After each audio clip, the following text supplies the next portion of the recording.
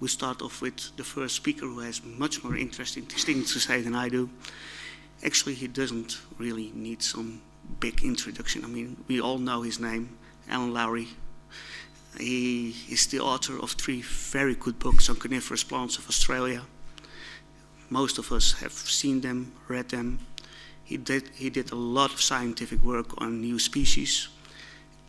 He's also a very nice guy who dragged a lot of people all over Australia, showing them more plants than they could possibly imagine. So I was one of them, of those lucky people. So I still thank him very much for what he showed me, and he's going to show us a lot of things now.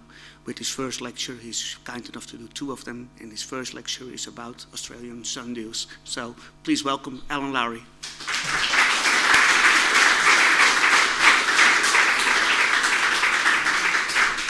Thank you, Marcel. What a great location, people. Welcome, and may you enjoy the next few days. My world is Australia. It's approximately 5 hours to fly from the west coast to the east coast. It takes about 4 hours from the southern portions to the northernmost part, up near New Guinea. It is huge. In all the work that I've done in this area, I've barely scratched the surface botanically. I think it's going to take a long, long time before we know the flora of our country. The interesting thing about Australia is the southwest corner of Australia, or southwest Western Australia as we like to refer it to, is probably one of the most botanically rich areas for flora. We have, at last count, we haven't got an exact count, but we think there's somewhere between 15,000 plus species that occur in the southwest portion, from about Esperance there to Kelbarri in the northern part. It's a small area on world standards, but it's got species like you wouldn't believe. The diversification of Drosera is unbelievable, and in many cases, most of the plants are endemic to that part of Australia. We start off with Tasmania, where there's snow, you can go skiing, it's cold. Here I am just below Mount Wellington in Hobart, and in this area we have Drosera arcturi. It spends its dormancy under snow.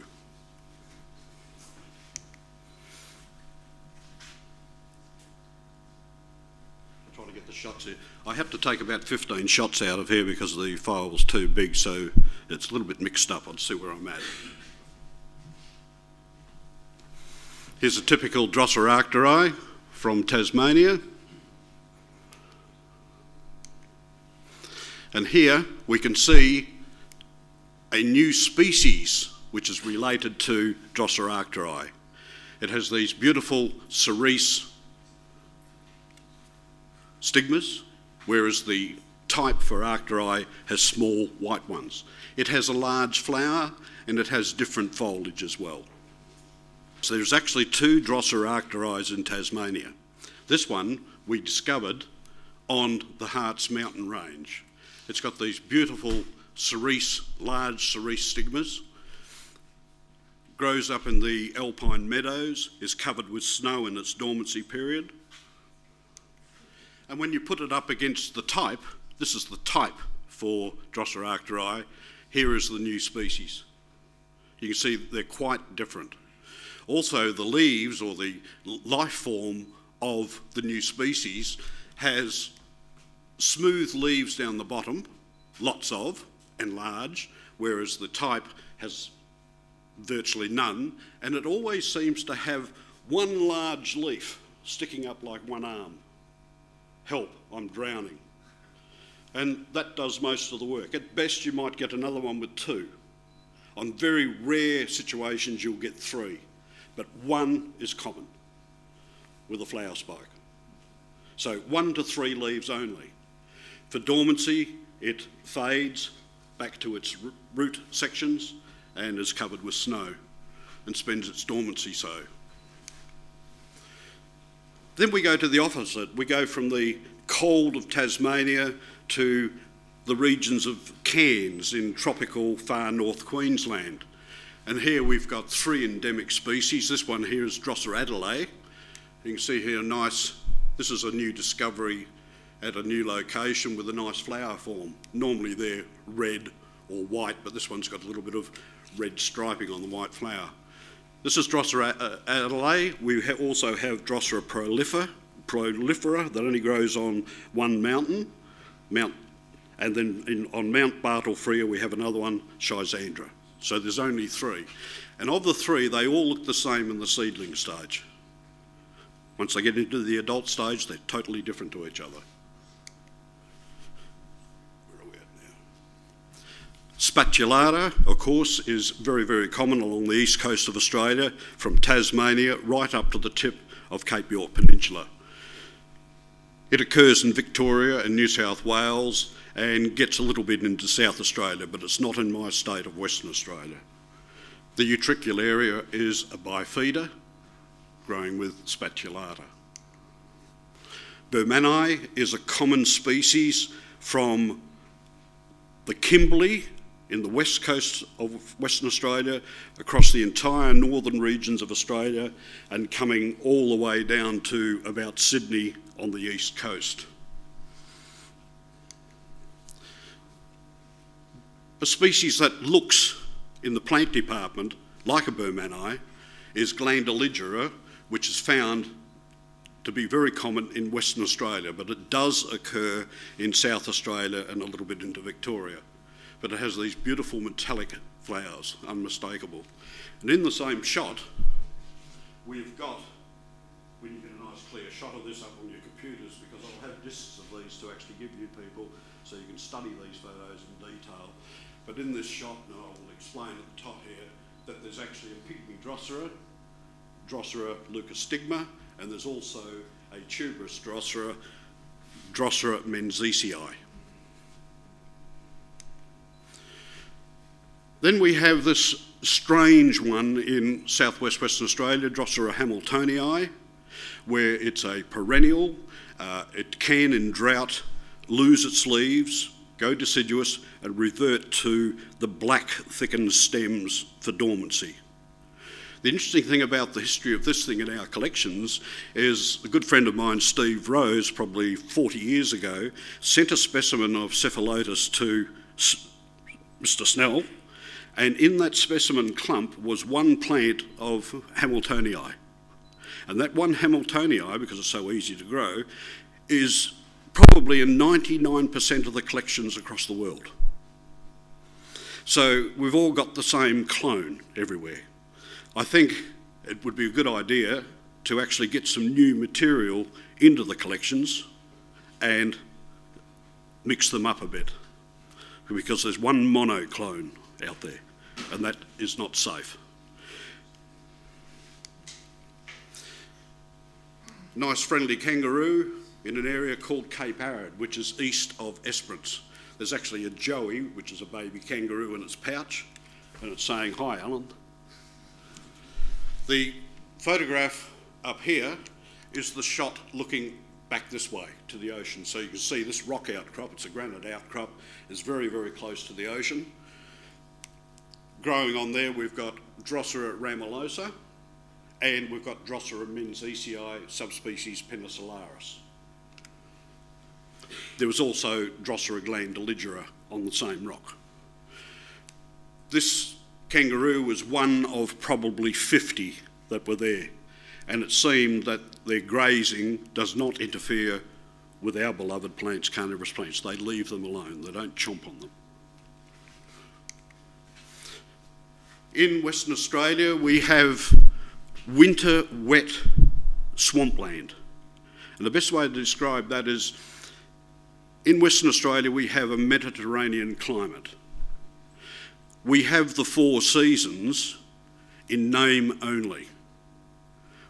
We have a long dry summer, cloudless, with very little rain unless a thunderstorm comes through, but everything is bone dry, it's extremely hot. Then it starts to cool down, which we call the autumn. Then we get a heavy dew in the morning and a little bit of rain.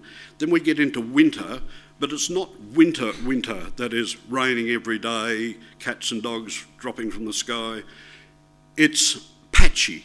A little bit of rain here, a little bit of rain there. You can actually be here where it's raining, go over there where it's not raining, later on pick up the rain over there. You can actually see the rain dropping in your part of the world in patchy areas. And when it rains, it lasts for half a minute, thereabouts. But it's enough to wet the soils. These winter wet swamplands, you need rubber boots to walk through them when they're active. This is the time all the carnivorous plants are doing the things, doing their growing. In the summertime, you could strike the ground with a rock hammer and sparks would fly off it. It turns into a hard brick-like consistency. In the wet season, like this, if you drove through in your car, you would sink up to the door handles. It's yin and yang, sloppy wet and hard packed dry.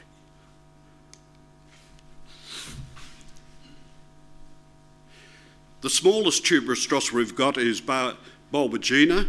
The whole thing can be, a mature plant can be about 1.5 centimetres tall, on average about 2.5 centimetres tall, with a flower on it probably 10 mil across, and the tuber on this species is roughly a match head or less.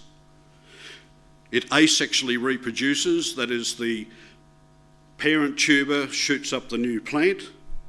If the conditions are good, it will send out additional tuber producing stolons below the soil off the main stem and produce 1 or 2 additional tubers. So it will replicate itself asexually quite easily if the conditions are to its liking. Then we move to the biggest erect. In tuberous Droseras we have rosetted ones, flat to the ground. We have erect ones, they're self-supporting. We have climbing ones that need nearby bushes and shrubs for support. Going from Bulbigina being the smallest tuberous Drosera, Drosera gigantea is the largest erect tuberous Drosera, but it's not the longest or tallest. In the climbing division, that record is taken by Erythrogyne, which is a south coast species, and I've had specimens in the field, measured them up to nearly 3 metres long. They just keep on growing. And the tubers, believe it or not, even though the plant is 3 metres long, are only about 12 millimetres in diameter. Tiny little tuber. Here we've got Drosera menziesii, subspecies bassifolia, growing in cultivation. And this one is one of the many menziesii. We have, I believe, a number of species in the group. We have a Drosera menziesii. The subspecies penicillaris is good enough to stand up on its own as a species, Drosera penicillaris. We've got Thrysanus apella, that can stand up on its own. Bassifolia can stand up on its own. So we've got, and there's also an orange flowered erect, short erect menziesii, which can stand up on its own. So just the section of Drosera menziesii, with some good work, will be broken up into 5 good species. And the same can be said for the Drosera erythrorhiza complex, the Drosera gigantea complex, where we have a subspecies geniculata. In my opinion, there's 2 species there. So the numbers of what we've got at the moment are going to change as more work and study is done on the group. And especially today, when we've got sharp tools to work with, DNA sequencing, chromosome counts and so on, these will tip these species that are on the edge at the moment over into the species division. No problem, no argument. Of the tuberous Droseras, most of the flowers are just plain white or pink or variations of pink. This is one I named Drosera bicolour for obvious reasons. It's the only tuberous Drosera that supports two colours on its floral parts. This same red spots, etc., is quite common in pygmy Droseras. Then we move over to the microphylla complex. And in the microphylla complex, we have Drosera microphylla. We have this beastie here, which is currently known as variety macropetala, but it's good enough to be a species in its own right. We also have a white flowered one, which is also a good species, and I have a paper at the moment with Dr. John Conran where we're pulling these apart. But at the moment, its name is Drosera microphylla variety macropetala. One of the beautiful things about the microphylla group is the flowers last more than one day. They close at night, they open in the day, and they'll do that until they're well and truly pollinated. And so they can not mess up their pollen store. The petals are actually curved, and when they come and close, they close like a light bulb and protect the pollen from being washed out by dew or rain or anything like that. But these will open and close over a week until they're well and truly pollinated, and then they'll fade. There we go here. Then we get into the Drosera erythorhiza complex. Currently at the moment we have Drosera erythorhiza. We have its big relative, Drosera subspecies magna. We have a subspecies Kalina. We have a variety imbecilla, and another one squamosa. Each of those five are worthy of species status in their own right, but only after we complete our studies. At this stage I've done all the taxonomic stuff, but now we've got to hand it over to the sharp tool boys, such as my colleague Dr. John Conran, where he will apply science to it to prove beyond doubt that they are indeed species and are genetically opposite to each other. Then we have this strange tuberous Drosera, which is heterophylla, and I've counted on average 11 to 13 petals per flower. The flower is large, it can be around about 5 centimetres in diameter. Again, this one closes up at night and opens again during the day. And each one of the stamens is ripe on every other day. So that today we have this one producing pollen, the next day this one takes over, and so on and so forth. The end result being is there's just about every flower in the population is pollinated eventually.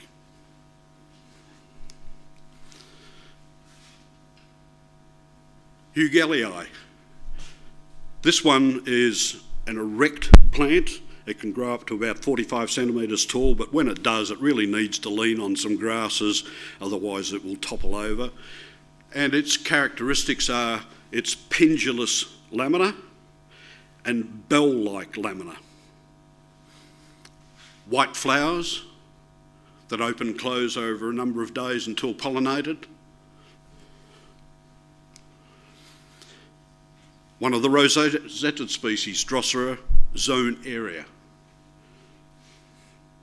You will only find zone area in deep sands in southwest Western Australia. Those sands might be white silica sand like this shot here, but they can also be beige to yellow type sands. It is extremely common from Kalbarri in the north, almost out to the Goldfields, which is inland from Perth, right to east of Esperance. In one of the talks of the forum one day, there was some lad on there saying it's probably one of the rarest tuberous Droseras in the world. Well, I'm sorry, it's the most common tuberous Drosera in the world. It's everywhere.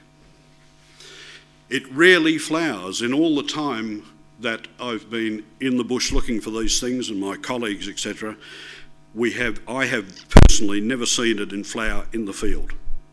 Phil Mann, a friend of mine, saw it once. I have seen it only in cultivation. And the way I get it to flower in cultivation is I lift X amount of tubers and I put them in a plastic bag and close it up. and the ethylene gas evidently from one tuber to the other stimulates the tubers to flower. And that's the only way I can get them to flower. But in the field, it doesn't really have to flower that much because it asexually reproduces like crazy. Each plant from its mother tuber will come up and produce the rosette, and in a good season, some nice moisture around, it will physically produce 1, 2, 3, about 5 extra additional tubers, daughter tubers. And because of this activity, it's not unusual to see square metre patches of zone area packed in compact clusters.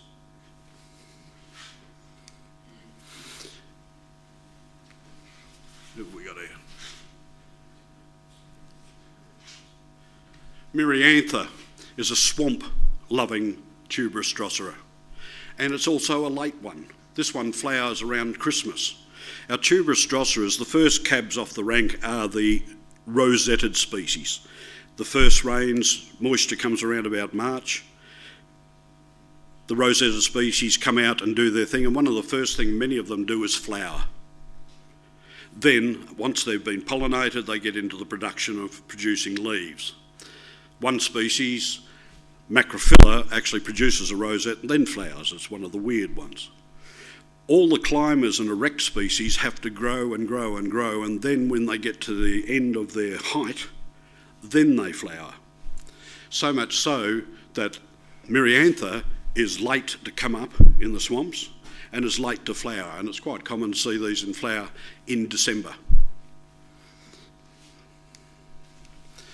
Here is another interesting habitat in southwest Western Australia. If you're flying into Perth from the eastern states, you will see salt lake after salt lake. And I mean salt lakes, there's salt crystals in those salt lakes. Nothing grows in the salt. But the shores of these salt lakes are just marginally higher than the actual average tide level or height level of the salt lakes. And when it rains, the water runs through the shorelines and takes the salt down into the lower pan. And consequently, the soils on these shores of these salt lakes, we've had them tested, are salt-free. They're completely sweet for plants. And 2 species have made it their home. One, Drosera zigzagia, which is a yellow-flowered species, and closer to the water, just down from the zigzagias, you'll get the Selena, Drosera selena. This is zigzagia, named because the main axis zigzagged, and I couldn't use flexuosa because that had already been used. And we've got Selena over here. The interesting thing about Selena is it looks like a small Drosera peltata. It has a basal rosette, which comes up first, and then secondly, an innervation arises from the centre of this rosette. But this crazy little critter has decided to keep its rosette 1 or 2 sand grains lower than the surface of the soil. And I've scratched my head for many years thinking, why is it doing that? The interesting thing about it is, I should be able to explain it a little bit later on, is the sand grains are silica sand and are shipped to Japan for optical lens making and cameras, etc. Really, the rosettes are in a little glass house. There's sufficient light coming down through the grains of sand to illuminate that area. And there's also sufficient passages and walkways, etc., for minute critters to be captured by the basal rosette lamina. And it does one other thing to facilitate the capture of little critters in the sand grains below soil. It actually rolls up its lamina into a tube. So the critters can walk through the sand grains, or if they unluckily walk through the tube, they're doomed, they're done. And with the populations of Selena, they're always the closest to the salt water itself, and with investigation on site, we've actually found that the tuber's depth up here is, say, 5 centimetres, but as we get closer and closer to the salt, the tuber is virtually sitting just underneath the sand grains, trying to keep away from that salty, briny solution area.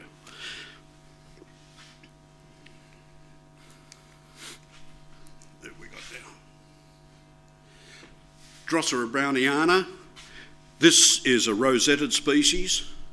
It physically grows in an area we call the goldfields. If you take a picture of Western Australia and go inland from the coast, in an area running from the north to the south, is what they call a greenstone belt. And this greenstone and other minerals harbours nickel, gold, zinc, you name it, we've got it. Western Australia is extremely rich in minerals. This guy grows in decomposed greenstone. At one time when they were Inselbergs, they were no doubt growing in the little fissures and holes and what have you in the rock surface, but as the rock has eroded away over the eons, it's come down to as flat as the ground surrounding it. But every time you come across one of these decomposed granite outcrops flat to the ground, in this particular region, east of Hayden, right out in the dry country, you will find Drosera browniana. It also changes its flowering time to suit the conditions it received this year. And where this grows is hell to get to. It's tyre staking, it's nasty, there's no reception on your phone. It's really bad news if you get stuck out there. The other rotten part about it is, 2 years ago you saw it on the 9th of August flowering. You go out the following year on the 9th of August and there's nothing there. It decided to flower 3 weeks beforehand and then shut down. Or sometimes you go out there and it's September that it's doing it. So it's pot luck to take someone out there to show them this, whether you're going to see it or not. Just to put you in the picture here, this is the only one of my shots I've photoshopped. This is the habitat that it grows in. These little patches here is what they look like. They grow like crazy. There's a whole bunch of them there. I've taken shots from here and brought them forward just to show people the habitat and what they look like.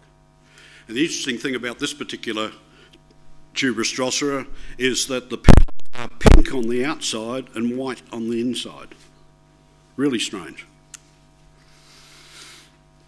Then we've got our yellow flowering species. We've got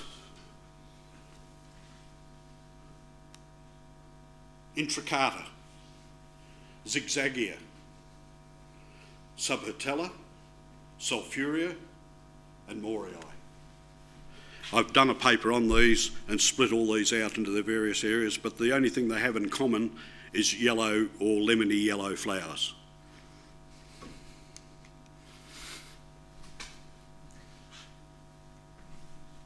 Squamosa, Drosera erythriza subspecies squamosa.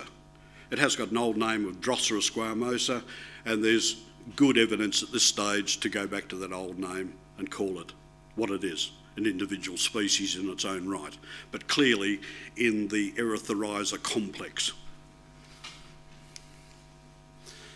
There's my friend and botanical colleague, Denzel Murfitt, who lives in South Australia. And just to give you an idea, this is in his hometown of Encounter Bay in South Australia. Just in the sand dunes here, you will find 3 species all growing together within stone's throw of the ocean. Whittakerii, Planchonii, which belongs to the Macrantha complex. We have a paper rolling at the moment where we have 4 Macranthas that are being pulled out as individual species, but they all belong to the Macrantha complex. One of the biggest problems we've got with complexes is trying to establish who is the type. We've got to go back to the old authors, we've got to go back to the old material. In some cases, there is no old material.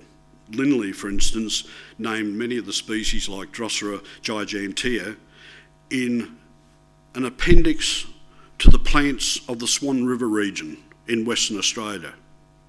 And he rattled on about particular plants, but there is no type specimen squashed anywhere. We have to work with his words. And his words, unfortunately, are very generalised. So what we've got to do then is go to the history.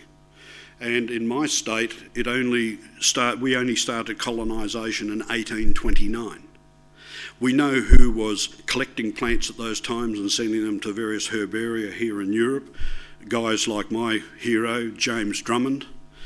We know his movements from his correspondence. So what we tried to do is to tie up the history to where these guys were, or where they could have been, or where they couldn't get to establish what plant they were actually talking about.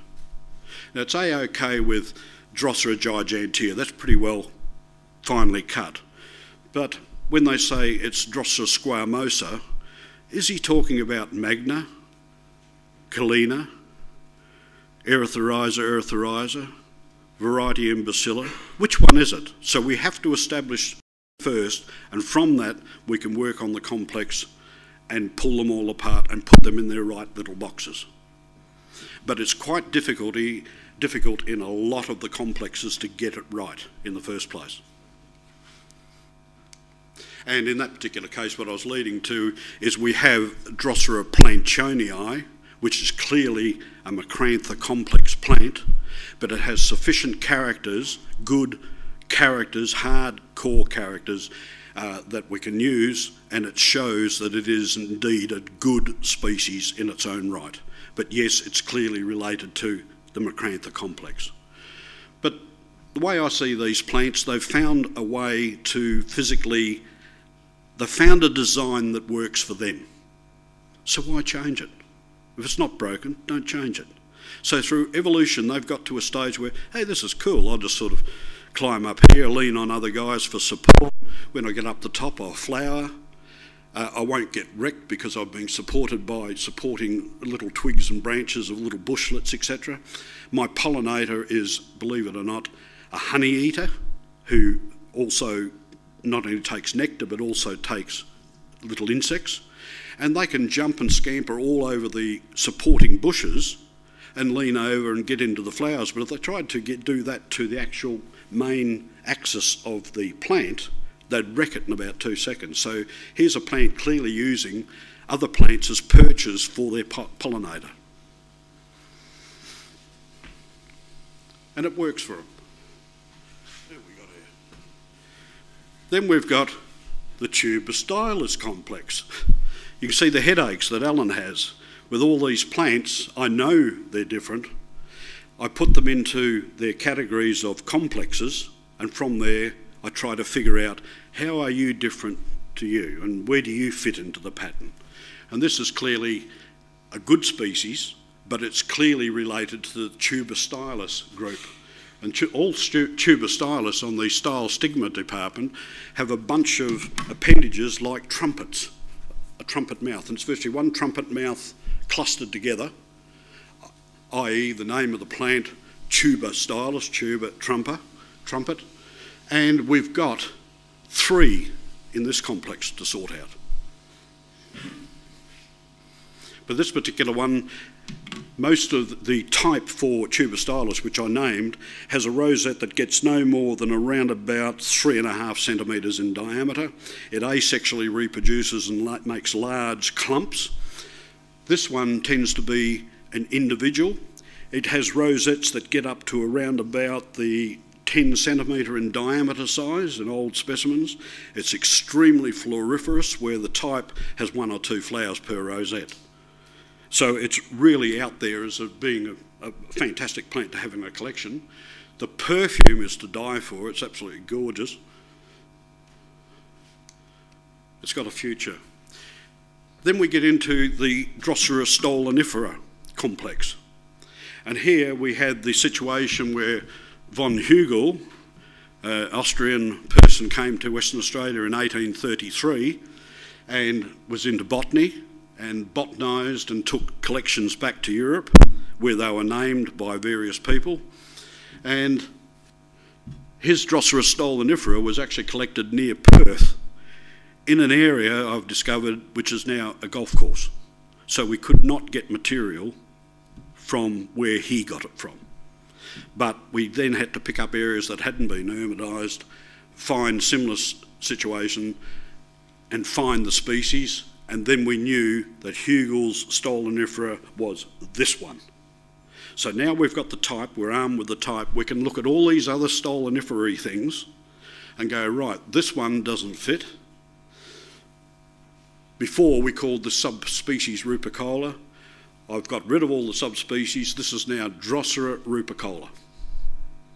But it clearly belongs to the stolonifera complex. This one's quite unique in so much as the lamina acts like a Venus flytrap. It doesn't snap onto its prey, but when it captures prey, it will slowly fold onto the prey and consume it. And when it's finished, it will slowly open up again for the next capture. There are colonies of this thing in the outer wheat belt, start of the goldfields areas, and some of the rupicolas, they're mostly this green, but I have found bronze and reds and dark maroon, so cultivation-wise, there's some great stuff to have in a collection. But they're all rupicola.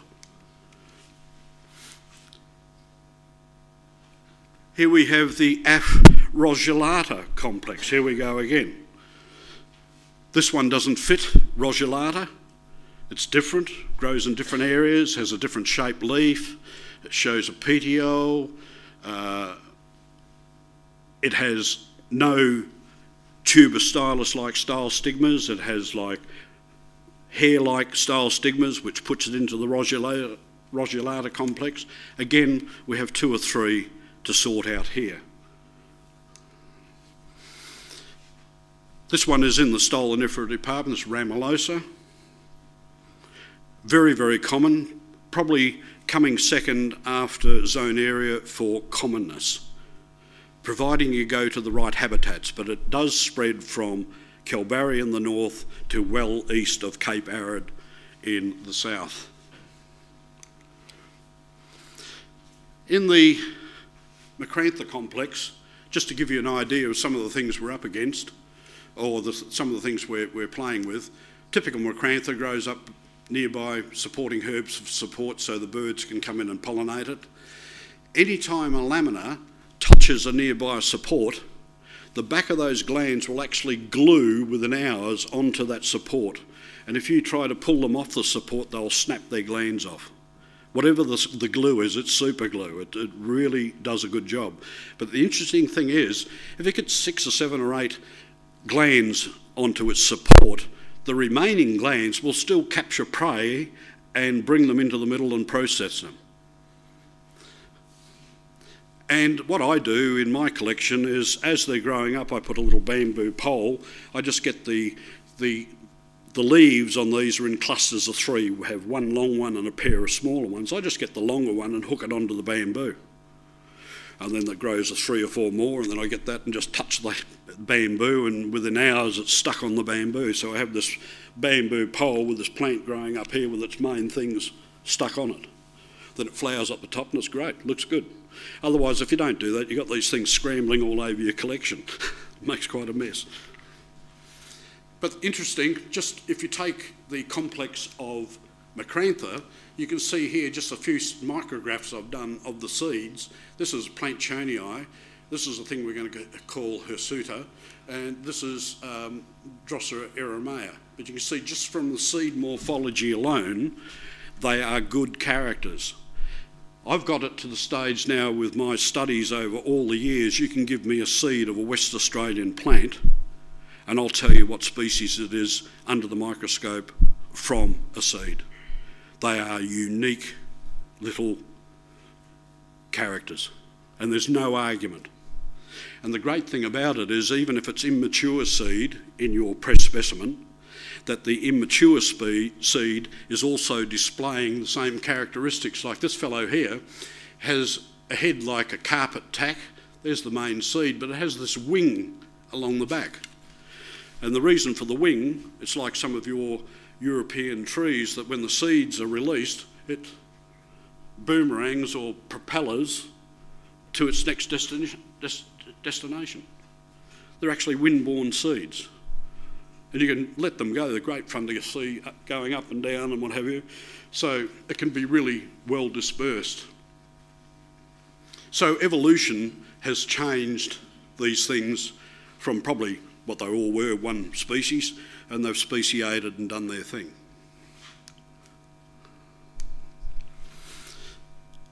Erythrogyne, this is the one I was talking about earlier that takes the cake for the longest. 3 metres is the longest I've measured. And it's one of those species that, providing the conditions are right, it'll keep on growing.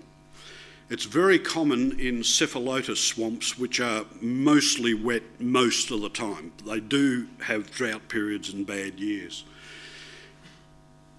Again, the tuber on this thing is probably 4 centimetres below the soil, and it's probably around about 12 mil in diameter.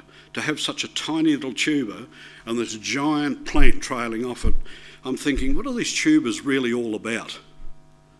Well, I think all they are is a package that can go into dormancy and sit there doing nothing until the conditions are right again, and then they will get the plant to the surface.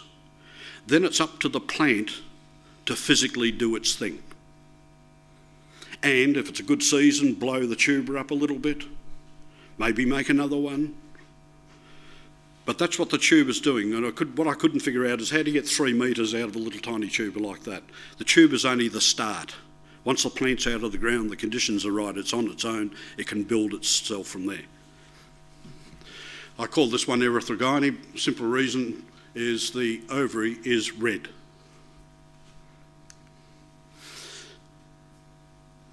Who we got here? Another one of the Stolonifera complex. This is an old name, actually named by a Russian.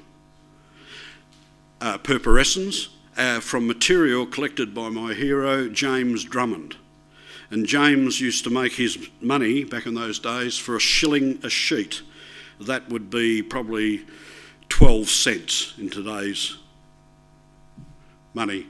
And James would get on his horses, he'd have kangaroo dogs with him and his rifle, he'd take tea and flour and sugar, but the rest he got from the land on 3-month expeditions through southwest Western Australia. He used the dogs to run down kangaroos and game, so they had plenty of meat. Sometimes he took an Aboriginal backpacker, Aboriginal tracker with him, but most of the time they say he could be seen walking through the bush with his 2 horses. One of them was named Carbine, and his dogs and his Aboriginal tracker, bending down at every opportunity and collecting plants and sending them back to Europe. And that's what financed his expeditions in those days, at $1 a sheet, which wasn't much.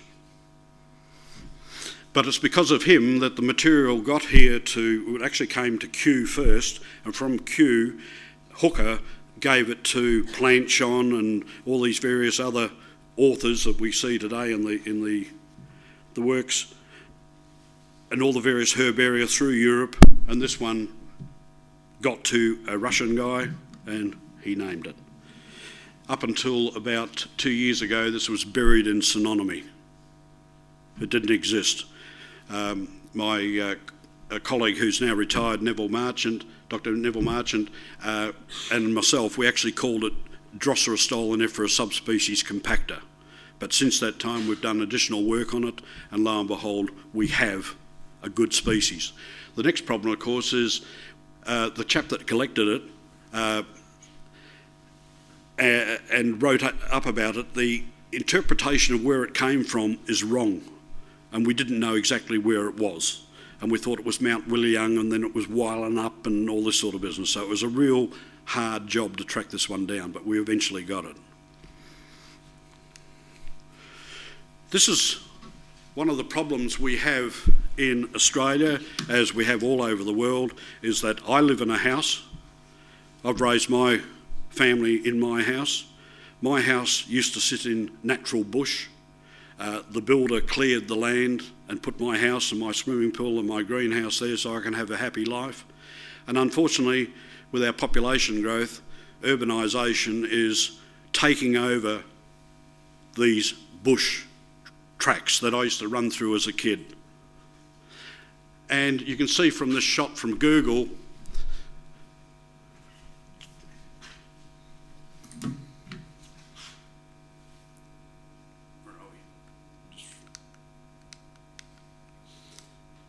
can see urbanisation. And it's just, I'll go back next week and this part here will be chewed out. They're actually working on this one at the moment. So eventually, urbanisation will be just like everywhere else in the world. House after house after house after house. And of course, the species diversification of the flora and the fauna in these areas go under. We take their habitat away from them. So what can we do to conserve what we're into? We can turn around and say, well, let's keep this area up here free.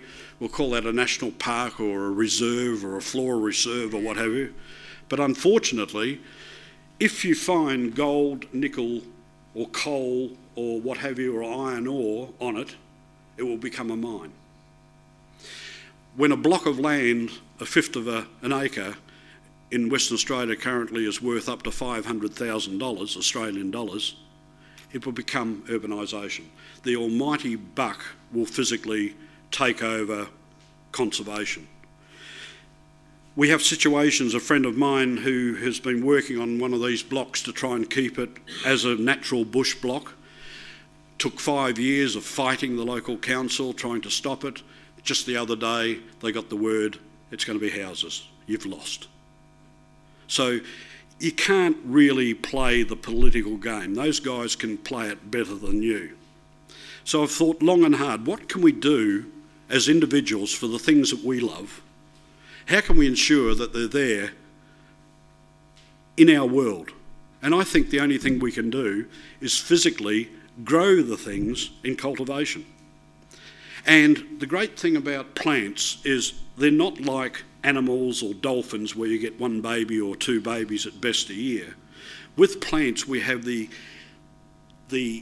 technology to take a piece of plant and turn it into zillions very quickly. We can grow from seed, we can grow from leaf cuttings, we can grow from root cuttings. We can physically give plants good conditions and they will asexually reproduce themselves. And then with your surplus, sell it at the local church or school fete. Give it to your friends. A young person comes along, here, try this. Your local botanical gardens, give them collections as well. And to make it as common as anything in cultivation. Because in many cases, these things are going to go under.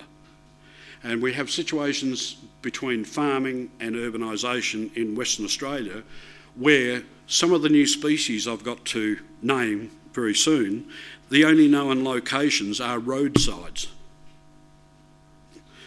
A road, 3 or 4 metres of dirt, and then a paddock of wheat. And that's where they grow, on that little piece of vegetation.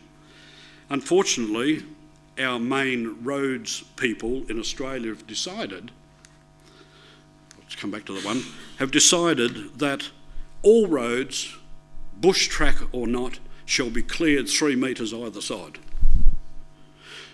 So you get a bulldozer out and you scream down the side of the highway, chewing up all the flora and fauna. But that's what they do. We can't do anything about it. This is in Cape York Peninsula. I actually have a permit to collect plant material for herbarium specimens and scientific use and for my own collection, etc. And when I reported in, they asked how did the trip go, etc. I said, it went fantastic. And I said, the great thing about it is the main roads are bowling over 3 metres either side of the road, and in many cases I could get the specimens I wanted for the herbarium material off the side of the road. I didn't have to go into the bush to get the specimen. Oh, she said, oh, you can't do that. You've made a big mistake. No. You've broken the terms of your permit. I said, well, what do I do then? Well, you've got to drive 1,500 back to Brisbane, get a permit to say that you want to collect the ant plant on the side of the road at GPS reading so-and-so, so-and-so, and drive back again and collect it after they've given you a permit. Terrific. By the time you get back there, they've shoved it all in a big heap and put a match to it.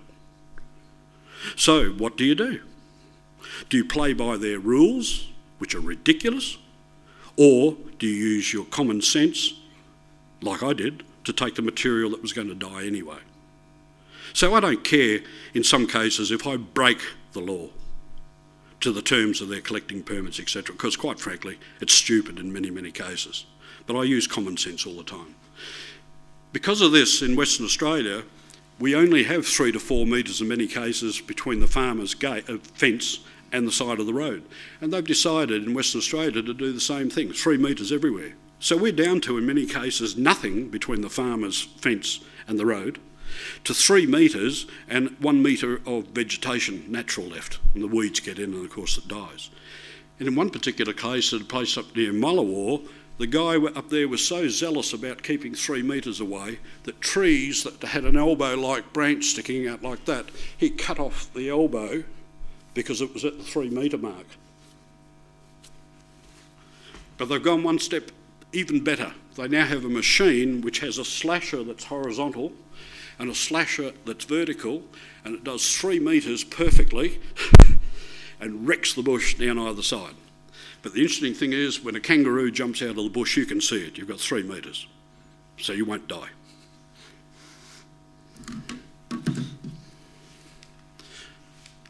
But consequently, when we go back to Google, and even before pre-Google, I knew it was bad out the back there, in the farms and what was left, little patches of vegetation, etc. But when you throw Google on it, and you look down on my part of the world, of southwest Western Australia, you can physically see the wheat belt. That is the wheat belt, all that. And it's been creamed with machinery. We grow wheat to feed the world. We make a lot of money out of our wheat and our sheep and our cattle, but to do that we had to kill the bush. This section here is the gold fields. This is where most of our mineralisation is, in the south part of our state, where we've got nickel, gold, silver, copper, you name a uranium, we've got everything there. But the great thing about miners is you can go to a town 500k from my house, which is called Kalgoorlie. It's been going for 150 years. There's a whopping great big hole where they're digging out gold, but you can still walk out of town for about 10 or 15 minutes and be in natural bush. The beautiful thing about mining is that they do concentrate in an area.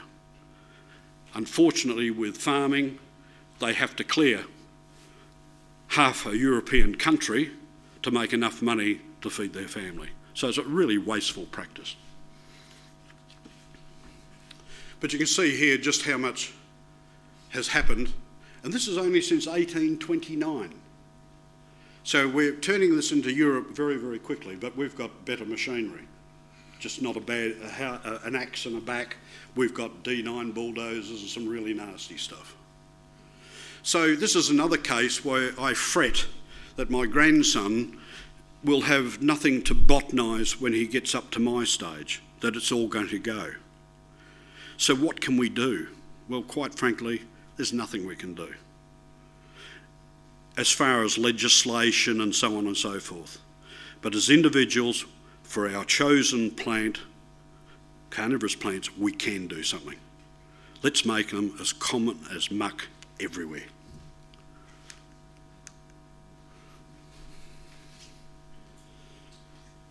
Of course, there are areas down the south which are national park. This is the Fitzgerald National Park. This will not be turned into wheat fields, but unfortunately we have another disease which is called Phytophthora, which came in from South Africa. And it's a soil-borne fungi that gets into the sapwood of the trees and starves it by taking its ability to take moisture from the ground. So it actually dies of thirst. And it's transmitted in the area from foot, vehicle, wheels, etc. And there's no known cure.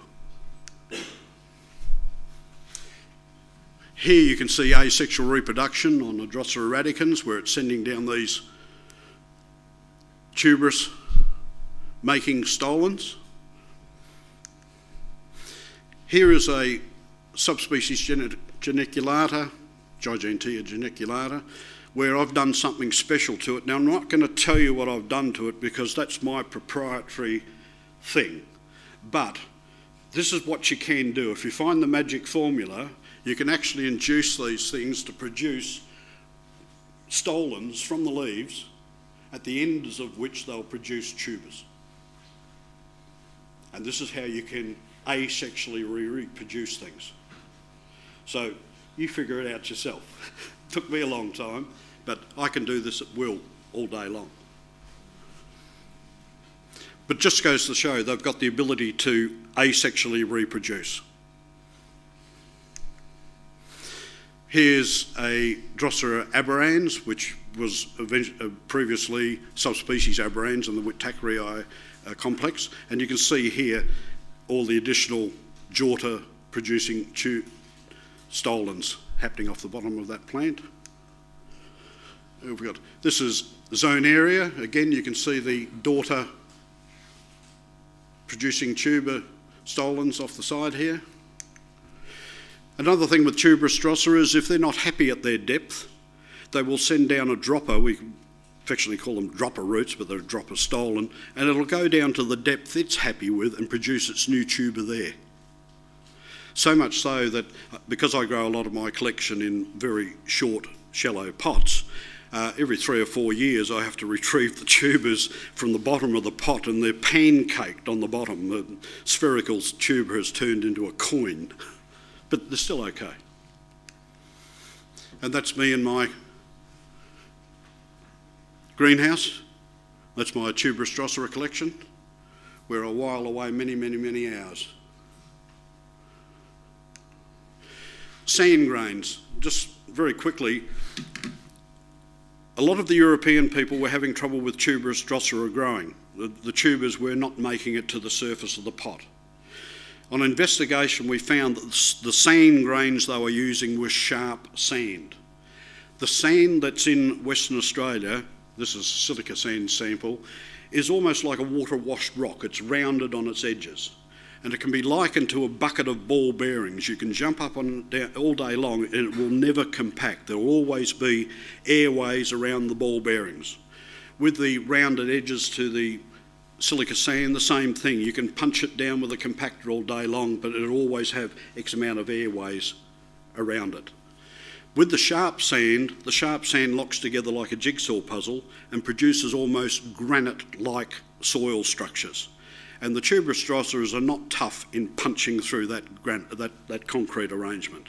So the secret is to try and find sand grains with a rounded edge to them, and then you'll have no trouble in growing tuberous Droseras successfully.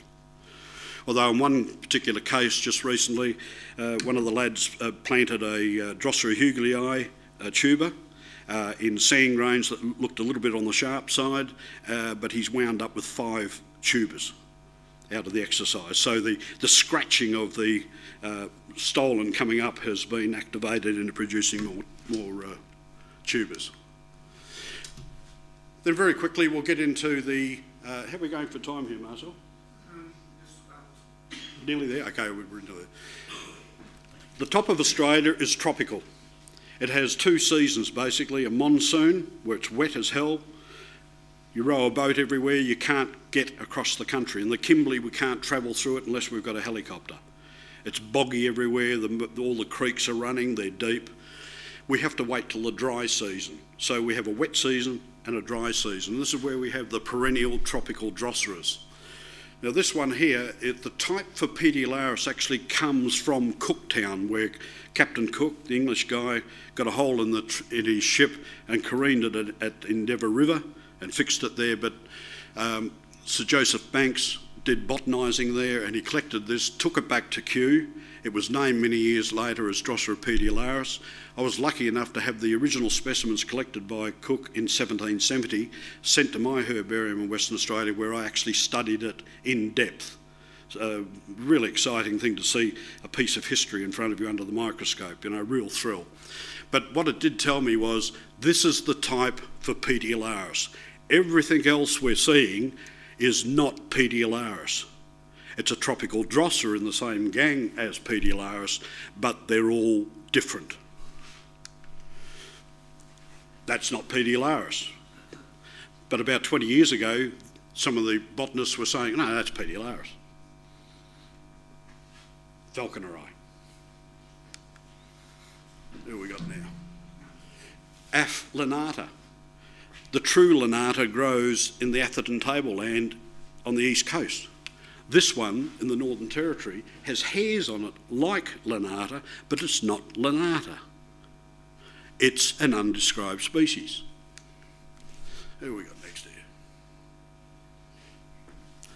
Pediolaris. This is the thing from Northern Territory that we've been calling Pediolaris, but when you put it up against the type, it's nothing like the type. Then we have a Paradoxa complex. I named a Drosera paradoxa, which is like a shish kebab stick with a few leaves on it and a flower spike at the top.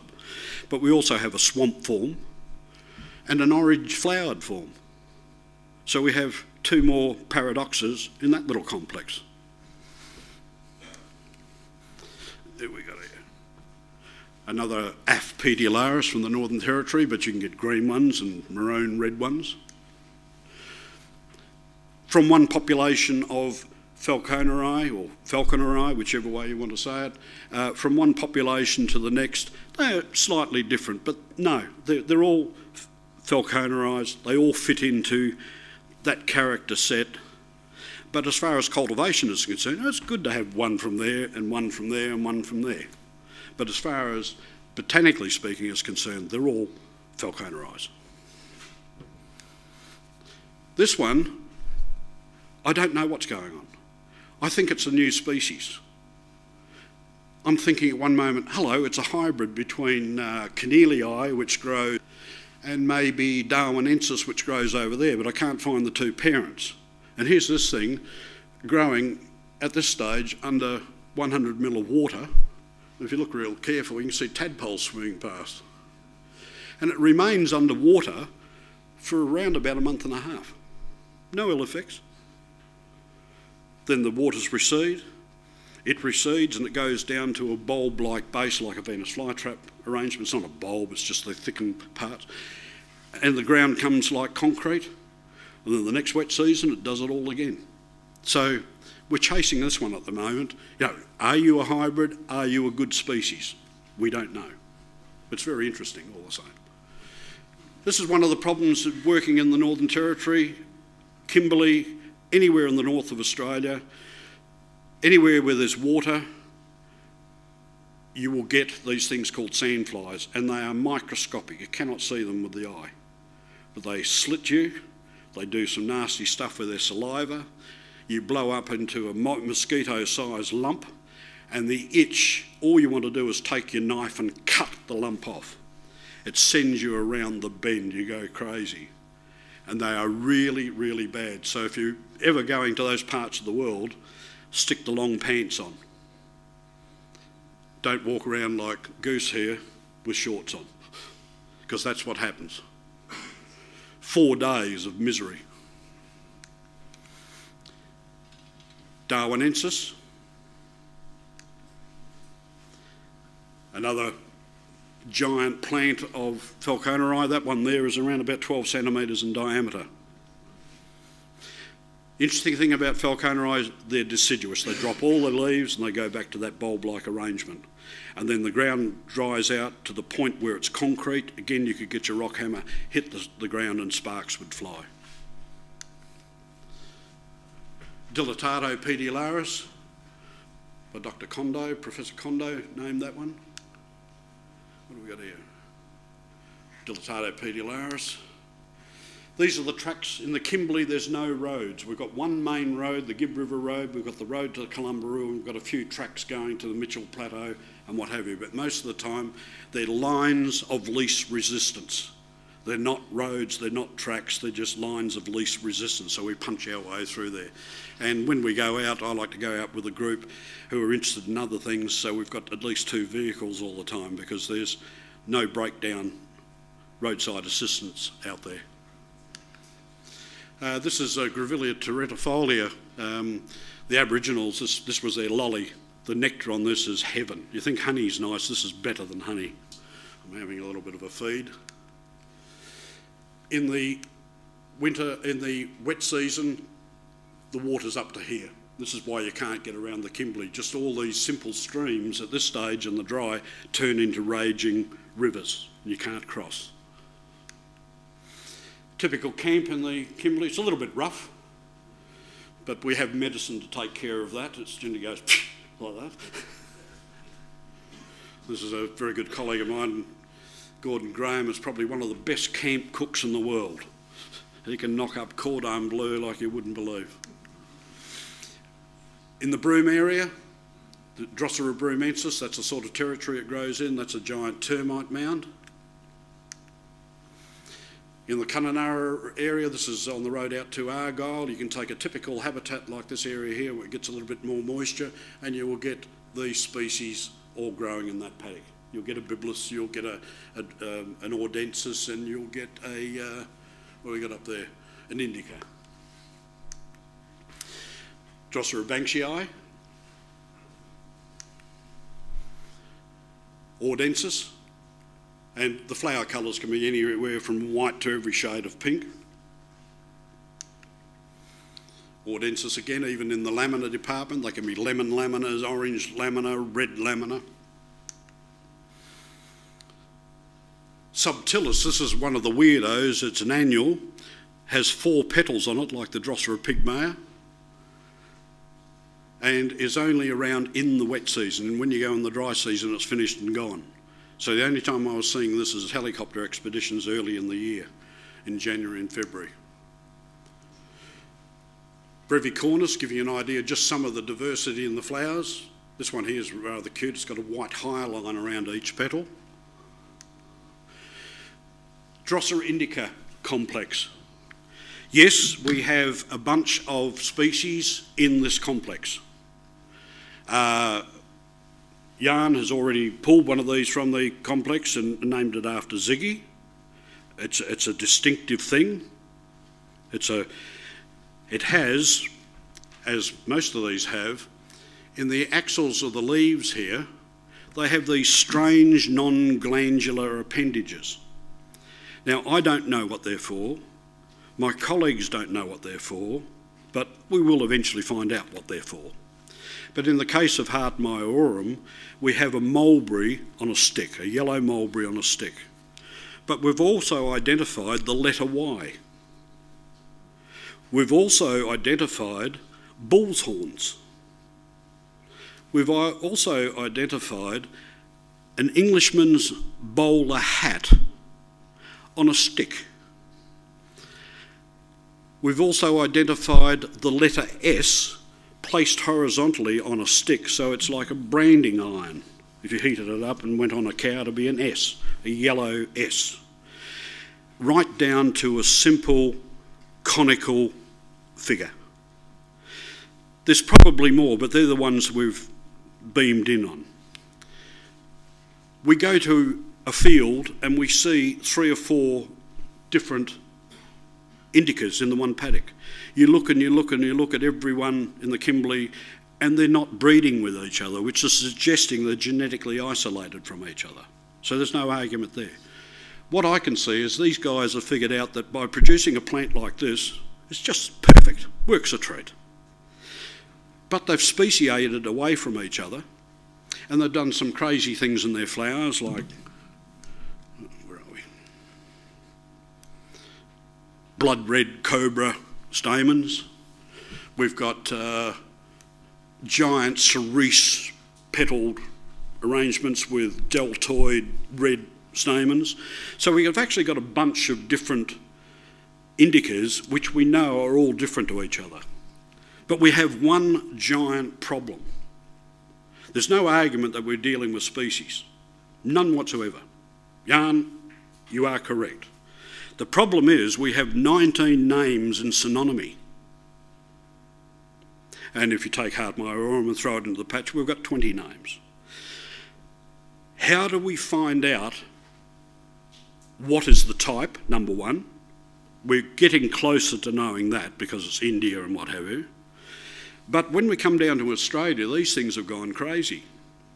They've come down the east coast where they're basically the same thing, but as soon as they hit the Northern Territory and went westwards to the Kimberley, they've gone bananas and speciated all over the place. What we don't know is the old names, like for instance Drosera serpens, which was collected in the Northern Territory. Which one of these is serpens? That's the problem. So naming something at the moment is a little bit dangerous until we can apply the previous names to what we know. So that's where we're at the moment. I think, but I only think, Hartmeyr is probably out there, no problems whatsoever. The next hurdle is, next big one, who is serpens? Because that was collected in the first colony in the Northern Territory. And I know for a fact that the white one is there, the cerise one is there, the normal pink and white one is there, the large pink flowered one is there, and I know there's red plant ones there, but it could be the orange flowered red or it could be the pink Hartmeyr. So we don't know. But it may all come out nice in the end. But that's where we're at with the Indica complex. We've come a long way along the line. We know where we're heading. We're trying to get there. We're trying to sort this lot out.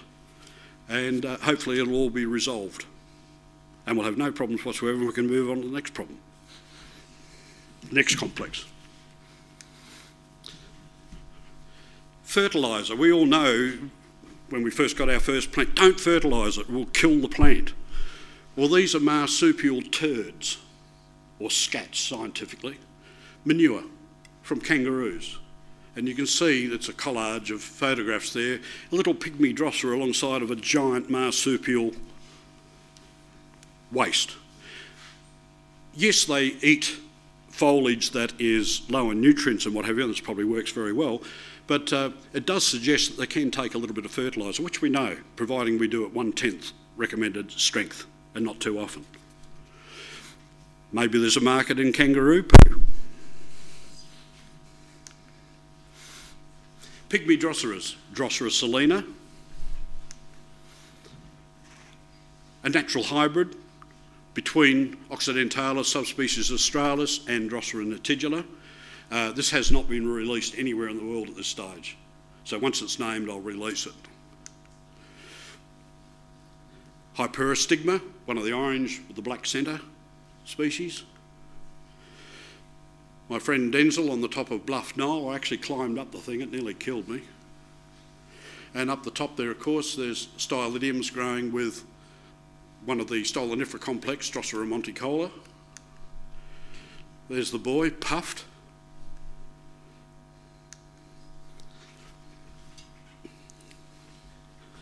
Echinoblastus, another pygmy Drosera. Platystigma. A typical Cape Arid habitat where you'll get these 4 species growing in the same area. These things, just quickly, once the flower is pollinated, the ovules turn into seeds, they mature, and in most plants the ovary opens up and releases the seed. In the case of pygmy Droseras, they use the old sepals and the old petals and tend to glue it together at the top. The ovary bursts within and releases the seeds, but holds it in a cage where the resting stipule bud of the pygmy Drosera on bone dry but super hot soil is okay, but it holds its seed aloft with a gentle breeze going through it until the first rains where it decomposes and then it spreads its seed. So it's a way of keeping the seed off the hot soil. And we're calling it a censer, just like the thing you see in church where they have incense on a little cage on a chain. With some more censers. Some more miniatas. There's 3 miniatas, by the way. Occidentalis, one of the smaller ones. Petiolaris, which I named a few years ago. One of the Aphminiatas and its habitat. Drosera nitidula. Drosera eniaba. An Aphcalistos. Pygmaea from Tasmania with the 4 petals on the flower. And we're back to the beginning. So there was about 15 photographs I actually had to take out of it to reduce the load on this little tiny computer here that belongs to him. But I'll give you a disc later in the week where it's got all the photographs on it so you can get them home on your own computers and pull them apart and you'll see more. But about 15 have been taken from that. That's all I have for the presentation, so if you've got any questions you'd like me to answer for you.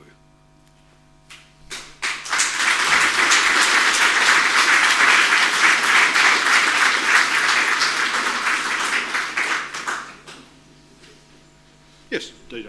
The one that's growing underwater for like a month and a half, any idea if that is trapping anything and what it is trapping underwater? Not while it's underwater, DJ. No, no. No, it's underwater for a month and a half. It just sits there. It doesn't rot. That's the interesting thing. It doesn't rot. But I've also got pygmy droseras that do the same thing. If it's an exceptionally wet year, I've got Drosera pulchella living underwater, about yay depth, for the same thing for about a month and a half. I actually showed Ziggy the spot where these things grow and where the water level comes up to. And no ill effects to the face whatsoever. Not a problem. You try that in cultivation, of course, and you come out a week later and it's a rotten mess. Yeah. But in the field, no problems. Is the water standing still though? It's not like a flowing water? No, it's standing still. It's just like you know, it's a big film with water over the top of it with tadpoles roaring past for about a month and a half, then it slowly recedes. But when it recedes, it goes back to bone dry, hard, compact soil. How long is it out of the water before it? Well, interesting, it's in the same vein as the Falconerii and Carnivorous. They're one of the first plants off the rank. In the wet season, we have the build-up in November. We have the true rains coming about Christmas time, January, February, and then they start easing off, heading towards the dry about April, May. Those three species, including this beastie here from Andorra, the first thing they do from dormancy is send up a flower spike, no leaves. Or if there are leaves, little tiny, insignificant leaves. They flower, get pollinated, make seed. Next trick is, let's make a rosette, and as they're building a rosette, this inflorescence is slowly getting pushed over and turning to mush, and the seeds are washed away. So it's actually kicking off its lifestyle or its life cycle in early November. It's also one of the earliest to take a dive to up the other end of the year, at the end of the wet. So it would actually be above the water to start, and then it gets flooded. Correct. And then it dries up again. What it's doing is flowering in just moist ground, no worries, doing its thing, pollinated, everyone's happy. Now we'll start growing some leaves, so I'll catch a few bugs here and there. The big rains come, hello, I'm now underwater. I'll just sit here for a month and a half. The waters will recede in a month and a half. I'll catch some more bugs for a month, 2 months, 3 months, whatever, and then I'll take a dive back to my tuberous bases. Fascinating. And I'll go to sleep again. Bye-bye. So yeah, it is. It's fascinating. Anyone else? Yes, sir. You mentioned the problems to match this indica complex plants to the old descriptions and to the names that were always called synonyms. Have all these old holotypes been lost, or didn't get this?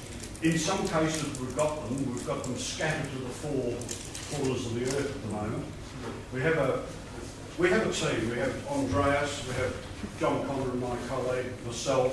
We have another young botanist, Russell Barrett, who has been combing through all the herbaria, including here, for all the indica things. And from that, we've got enough evidence now to probably figure out what's going on. But the problem is trying to find those characters that we need to find, i.e. the non-glandular appendages. If we can find those on a specimen somewhere, we say yes, it's that.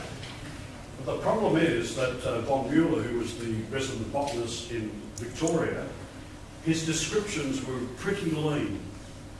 Green sticky plant with white flowers, stop, next species.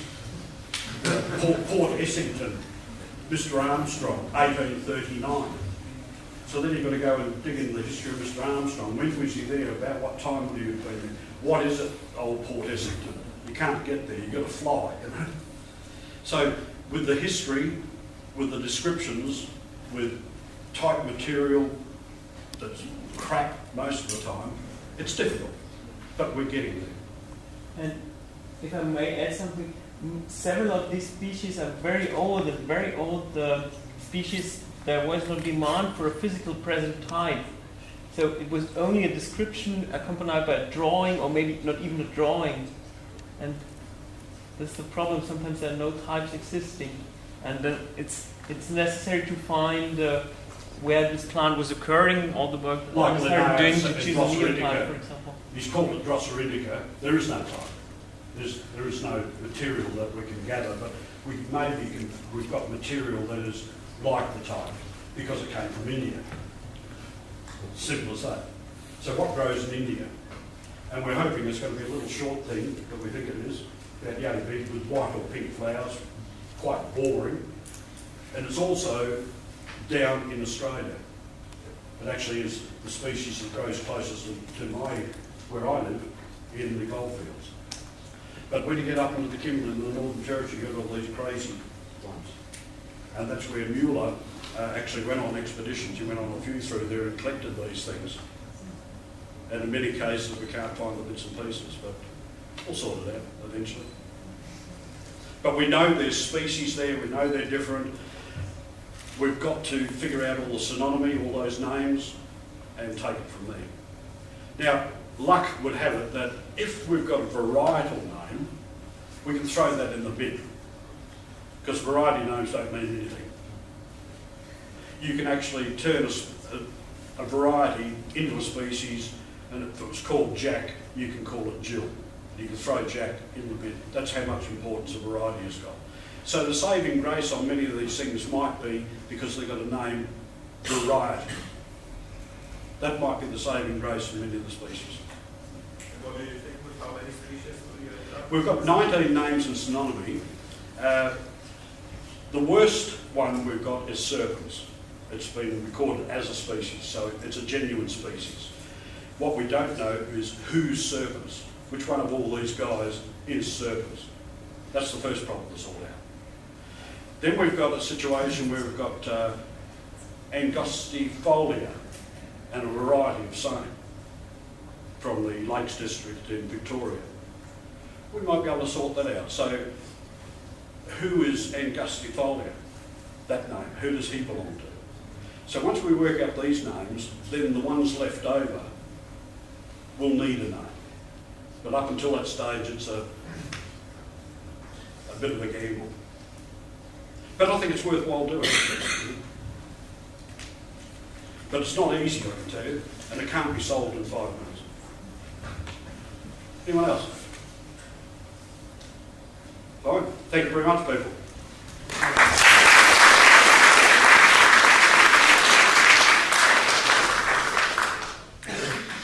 Thank you very much, Alan.